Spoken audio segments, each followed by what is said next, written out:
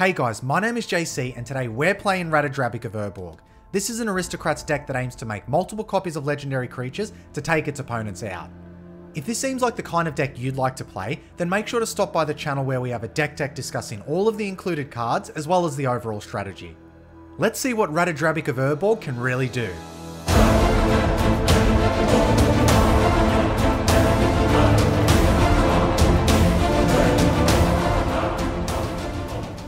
Alright guys, let's see who we're playing today. We have the Sliver Queen, we have Odric Lunarch Marshal, and we also have Maelstrom Wanderer.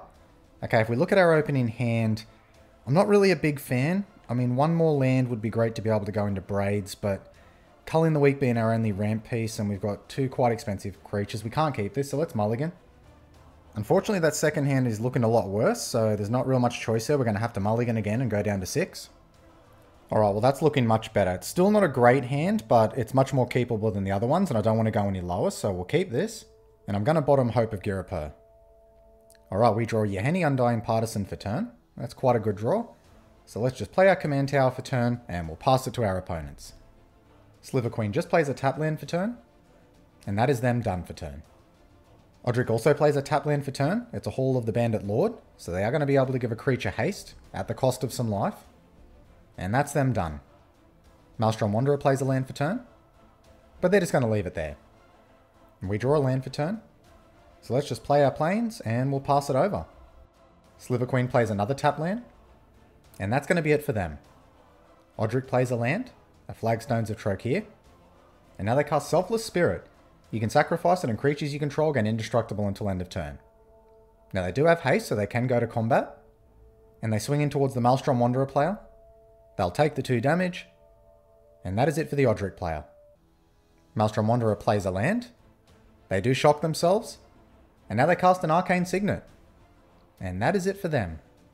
We draw a Dark Ritual. Well, that's not a bad draw. We just have to get some other juicier creatures into our hand. So I think we'll start by playing our Phyrexian Tower, and then we'll get Yahenni on board. Now we'll move to combat, and we'll follow suit with the Odric player by attacking the Maelstrom Wanderer player. And then we're just going to pass the turn over. We could have attempted to cast our commander there, but I want to hold on to it for the moment and keep the Dark Ritual for when we really need it. Now Sliver Queen plays a land for turn, and now they cast Phyrexian Arena. At the beginning of your upkeep, you draw a card and you lose 1 life. And that is it for their turn. Odric plays a fetch land. They crack it straight away. They put a plains into play. And now they cast Adeline Resplendent Cathar. Adeline Resplendent Cathar's power is equal to the number of creatures you control. Whenever you attack for each opponent, create a 1/1 white human creature token that's tapped and attacking that player or a planeswalker they control.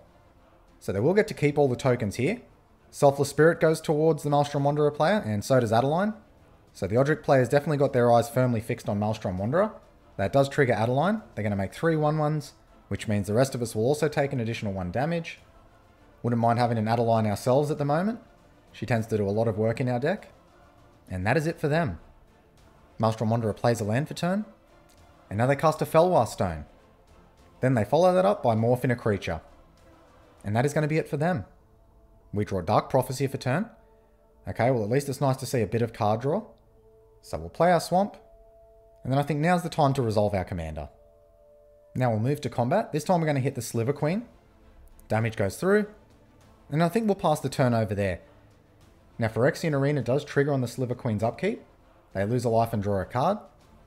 Now they play a tap land for turn. And now they cycle a Sheltered Thicket. And it looks like that's it for their turn. Now Odric starts their turn by casting a Mox Diamond, so they do have to discard a land card for that. And they do. Well, now we should see their commander come down, which does mean that we're not going to be able to block the human tokens, because Odric is going to give all their creatures flying. They also play a Lotus Veil. When it ETB, sacrifice 2 untapped lands, and it's a land that taps for 3 mana of any one colour. That also triggers their Flagstones of Trokir, so they get to search their library for a plains card, put it on the battlefield, tap, then shuffle. So Odric is certainly starting to accelerate pretty far ahead here. And now they cast their commander, Odric Lunarch Marshal. At the beginning of each combat, creatures you control gain first strike until end of turn if that creature has first strike. The same is true for flying, death touch, double strike, haste, hexproof, indestructible, lifelink, menace, reach, sculpt, trample, and vigilance. A lot of keywords. So their creatures currently have flying, haste, and vigilance. They move to combat. Let's see where they go. Let's see if the pressure's still going to be on Maelstrom Wanderer. And it looks like it is. That is good news for us. It buys us a little more time. And it looks like they're actually sending Odric towards the Sliver Queen player. And then the humans are getting dispersed around evenly. They also send their other humans in towards the Sliver Queen player.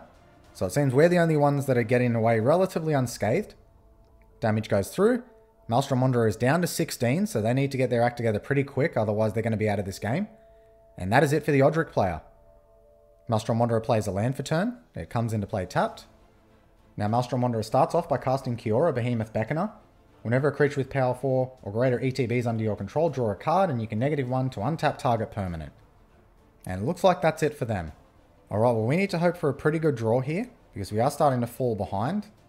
Just with what the Odric player is doing there. We do draw a land, unfortunately. So we'll play our land for turn. Then we'll follow that up by casting our Luminous Broodmoth. That'll at least give us a little bit of protection in the air, especially against Adeline, which is going to be quite big. And as much as I'd like to hold on to the Dark Ritual, I think we need to advance our board state, so I'm going to cast that and get our Dark Prophecy into play. Now one thing we can hope for at the moment is the Sliver Queen player might be able to cast their commander next turn, so they may be able to start to establish themselves as a little bit of a threat and start to stretch the Odric player's resources a little bit. So this is a case where we actually hope one of our opponents does a little bit better. But we're just going to pass the turn there. We're not going to go to combat. And we'll see what the Sliver Queen player has for us. On the Sliver Queen's upkeep, Phyrexian Arena triggers. They play a tap land for turn, which does gain them 1 life. So it looks like we're not going to see the Sliver Queen come down this turn. And now they cast Horizon Chimera. It's a 3/2 with flying and trample flash. Whenever you draw a card, you gain 1 life. And that is it for them. Odric starts by casting a Sword of Feast and Famine. Equipped creature gets +2/+2 as protection from black and green. Whenever a equipped creature deals combat damage to a player, that player discards a card and you untap all lands you control. Going to be very good with all the flyers they have on board. And they move to equip the Sword of Feast and Famine to their commander. So now Odric is a 5/5. They move to combat, Odric triggers. Alright, let's see where these attacks go. This may be the end of the game for the Maelstrom Wanderer player, we'll see. So Odric's going towards the Sliver Queen player. I have a feeling we may get a little bit coming our way now that our board state is starting to get set up. Luminous Broodmoth tends to set off a few alarms. Adeline's going towards Maelstrom Wanderer. It looks like we're getting a couple of the humans coming our way. That's 4 of them already. Now another human's going towards the Sliver Queen player. This one's going towards Kiora. And where is the Selfless Spirit going? That's also going towards Kiora. Now that does trigger Adeline. They make another 3/1/1 human tokens. Each one of those will go at a different opponent. We'll block one of the 1/1s. So does our opponent. So that does trigger our Yahenni and Sword of Feast and Famine. That does force the Sliver Queen player to discard a card. Odric does untap all their lands. Let's see what they have for us in their second main phase. And now they cast a Grand Abolisher. During your turn, your opponents can't cast spells or activate abilities of artifacts, creatures, or enchantments. And now they follow that up with Archon of Emeria. Each player can't cast more than 1 spell each turn, and non-basic lands your opponents control enter the battlefield tapped. Well, that is a good piece to have on board to slow down the rest of the table, seeing as they're in the strongest position. And that is their turn done. So it's not looking good for the rest of the table here. The Odric player looks like they might be able to run away with it unless one of the other players plays a board wipe or we draw really well here. Maelstrom Wanderer plays a land for turn, it comes into play tapped. And they just decide to scoop it up there, so it looks like they didn't draw into anything. So now there's only 3 of us left. Now we draw Sheoldred the Apocalypse. Would have been really nice to have had that a turn or 2 earlier. So we'll play our land for turn. It does enter tapped. Next we'll cast our Sheoldred.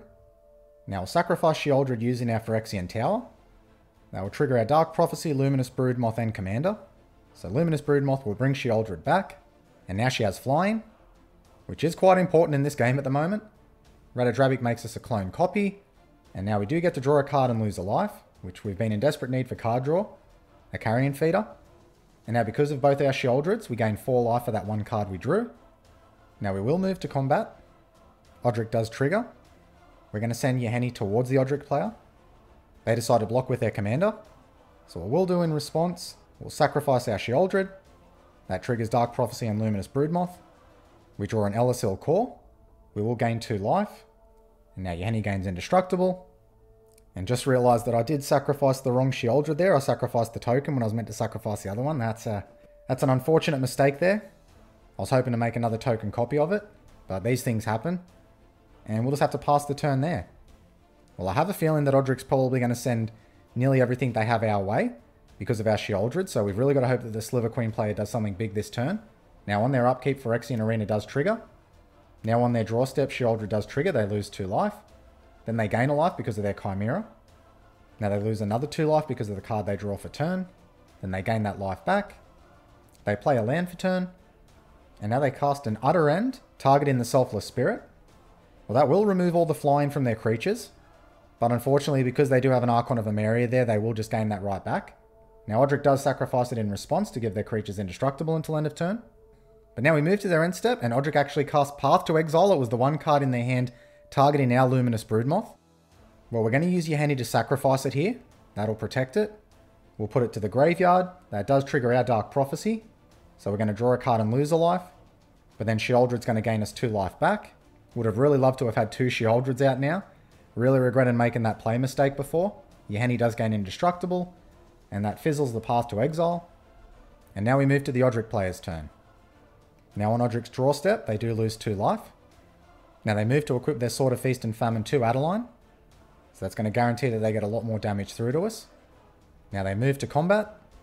And as I suspected, everything's coming our way. Except for Odric, they don't want Sheoldred to be able to kill it.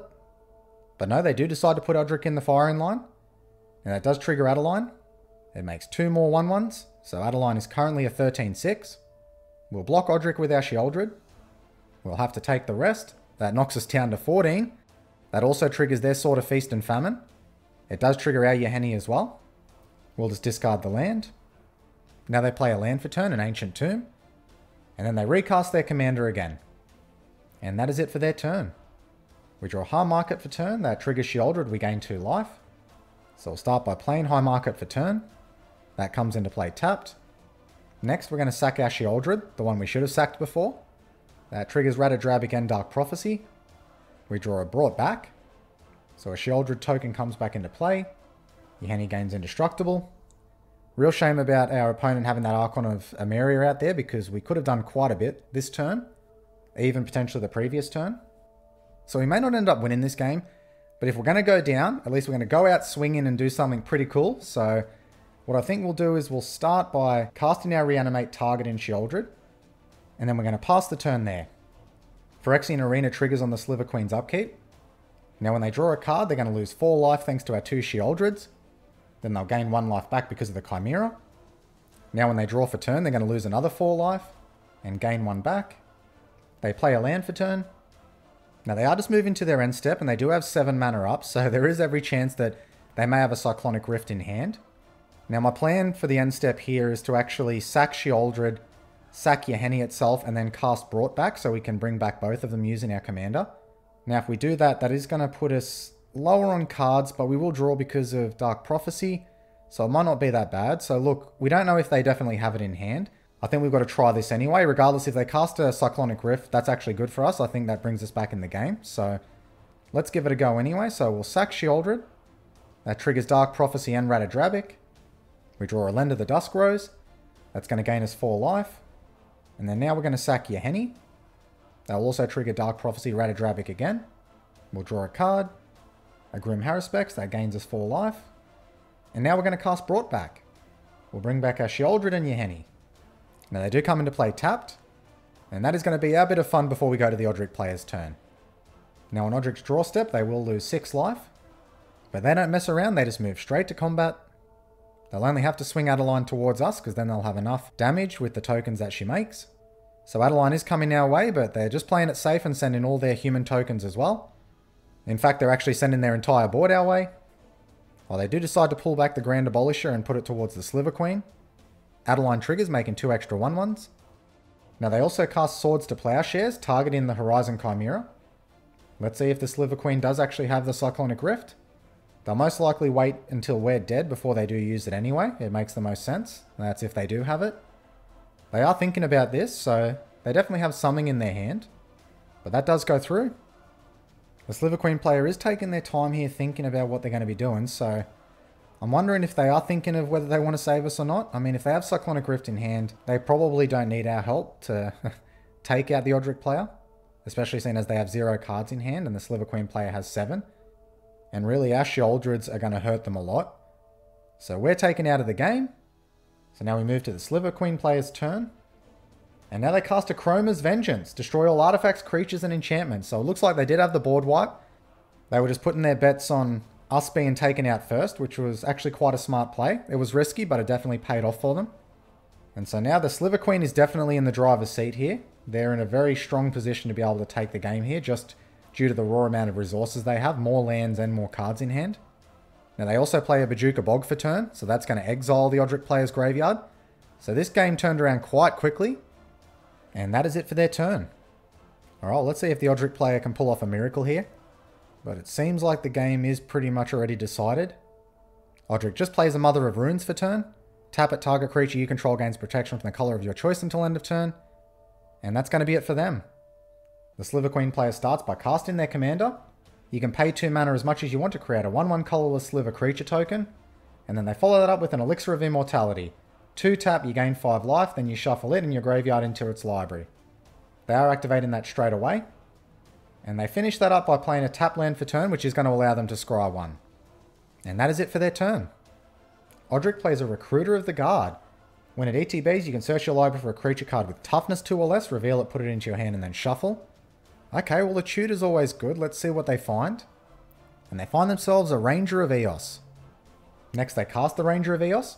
When it ETBs, you can search your library for up to 2 creature cards with mana value 1 or less, reveal them, put them into your hand, and then shuffle. They find themselves an Alseid of Life's Bounty and a Weathered Wayfarer. Now they tap to give their Ranger of Eos protection. And now they move to combat, swinging in at the Sliver Queen player.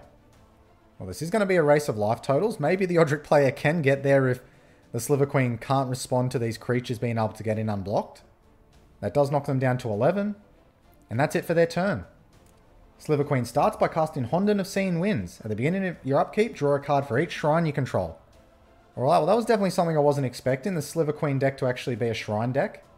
They play a tap land for turn that allows them to scry 1. And now they move to combat, sending in their 7/7 commander. Odric blocks with their Recruiter. And that is it for their turn. Odric starts by playing Palace Jailer. When it ETBs, you become the Monarch. When it also ETBs, exile target creature an opponent controls until an opponent becomes the Monarch. Alright, well, that's an answer to the Sliver Queen for at least another turn. So that does buy them a little more time. So I might have spoken too soon. The Odric player might actually have the chance to get this. Oh, it looks like we do have a response here from the Sliver Queen player though. They just decide to make a 1/1 Sliver token. And it's likely they'll do that again. And they do. The ability resolves, so the Sliver Queen goes back to the command zone. Now they also cast Alseid of Life's Bounty. You can pay 1, sack it, target creature or enchantment you control gains protection from the color of your choice until end of turn. And they also cast a Weathered Wayfarer. Now they move to combat. They send in their Ranger towards the Sliver Queen player. Notably, protection won't help them because the Slivers are colorless. So they can block with them if they want to. And they do. They actually decide to block with both Slivers. So the Ranger and the 2 Slivers go down. And now because they are the Monarch, they get to draw a card at their end step, which right now is very important for them. The Sliver Queen player still has 5 cards in hand. Now, the Honden does trigger on their upkeep, so they get to draw a card, which will be currently 1 because they have 1 shrine.